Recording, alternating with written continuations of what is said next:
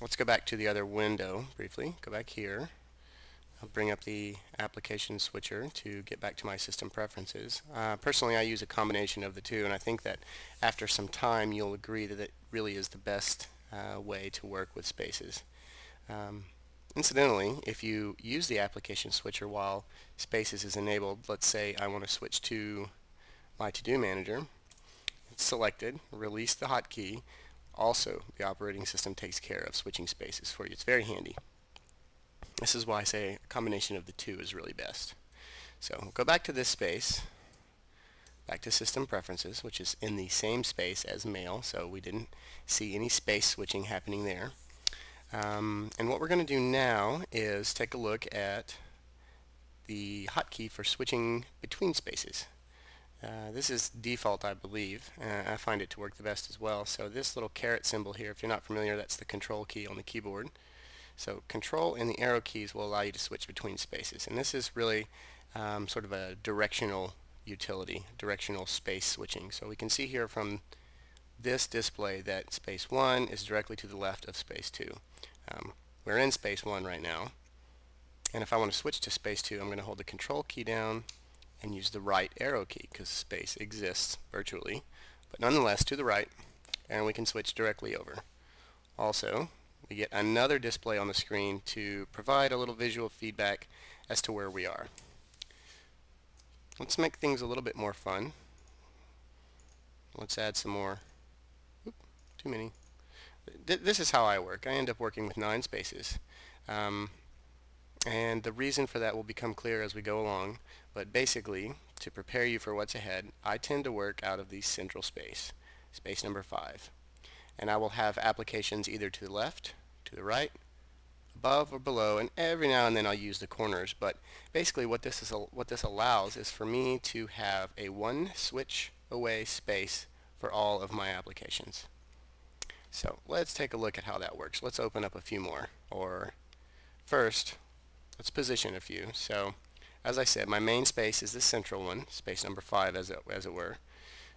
I tend to keep my mail down here in this space. Some organizational utilities usually go up here. Let's open up a few more programs here. Address book perhaps. Let's put that in a space. Put that over here. Now I'm on the left column. That's because my external display that happens to have a little bit larger resolution, at least vertically, than my laptop display, is directly in front of me. So that's my main display. Let's open up another one. Jimbo. Save that for another tutorial as well. So I've showed you how to move windows from one space to another this way. But what we can also do is grab the window with the mouse, normal click and drag, and head up to the border of the window. So if I go up and hold it, we switch spaces, and it was hard to see, but here in the middle of the screen we got the space switcher as well. There's my to-do manager. You saw a minute ago that I moved it to the space above, and if we activate spaces, indeed we can see that my Yojimbo program is now in this space number 2. That's not where I want it. I want it over here. Okay, so again, switching spaces, I can activate spaces directly and use the mouse to move over. But for you keyboard fans out there, I'm a keyboard fan, so this is the way I tend to work. Control, arrow keys seem to be what I use the most. So here we go. We can move around fairly quickly and get to all of our applications. I'm going kind of fast here, but that's the point, right? We're going to fly around while we're working. Okay, so my typical environment is like this, where I'll have a browser open and the Finder probably, and I do most of my work here in this central window. And if I need to get to my mail, I'm there. I can check my mail really quick, respond. Typically I keep my iTunes open over here. It's not open now, but it will be here, so I can switch over to, to change tracks that I'm listening to. I can go over here to check my address book. Typically my calendaring application is here.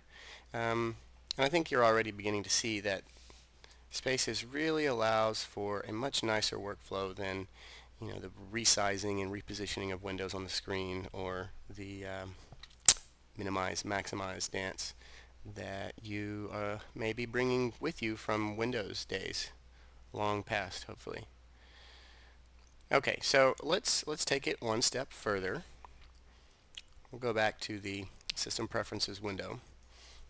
One of the areas that we haven't touched on yet is this Application Assignments. And this is great too. So what this does is it manually assigns a particular space, say space 1 or space 6, to a program so that when the program opens, it automatically opens its windows in that particular space. So let's take a look at how this works. Before I assign anything, I'm going to go ahead and close some of my programs. I'm going to close Mail, close OmniFocus, close Address Book, close the Jimbo. Okay, here we go. Back to System Preferences. So I'm going to add a few application assignments just to demonstrate how this works. Click the plus button. Other, so these are recently accessed applications, also applications that are currently open. So we'll go to Other, and we're going to choose Mail first. I'm getting there. Okay. Okay, so I like my mail to be in space 8, as I told you a moment ago, because I tend to work out of the central space. So to create that one space of way work environment, we'll put mail in space 8. So we change it here. Okay. Let's add another one. How about Address Book? Space number 4.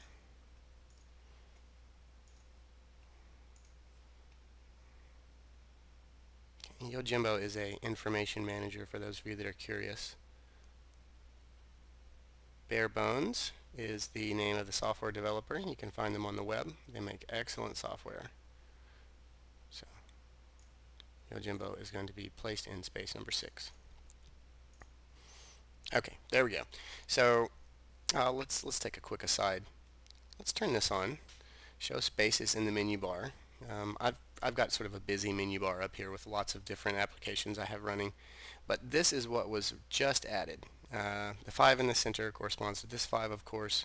This lets us know very quickly which space we're on. And for beginners with spaces, this is probably a nice thing to turn on so that if you get lost, you know right where you're at. Okay, so back to the application assignments.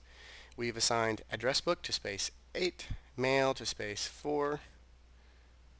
That's not actually what we want. Let's change Address Book to 4 and Mail to 8. Must have made a mistake there. And then we're going to go ahead and open those programs and you can see what happens. So I'll click on Mail. That's going to open up. Did you see that? Swapped it for us. That's what the OS does. Again, with the Address Book and Yojimbo, we'll open those. Yeah, it can get kind of hectic. But basically you can see here now that you don't have to take care of managing moving windows around every time you start up your computer and start opening programs. That would be very dull. So fortunately we have this application assignment window here where we can take care of that beforehand. I think that's just about all. I hope you enjoyed the tutorial. By all means, go back and watch it again if you need to. I know I go kind of fast. And hopefully after using spaces for a while, so will you.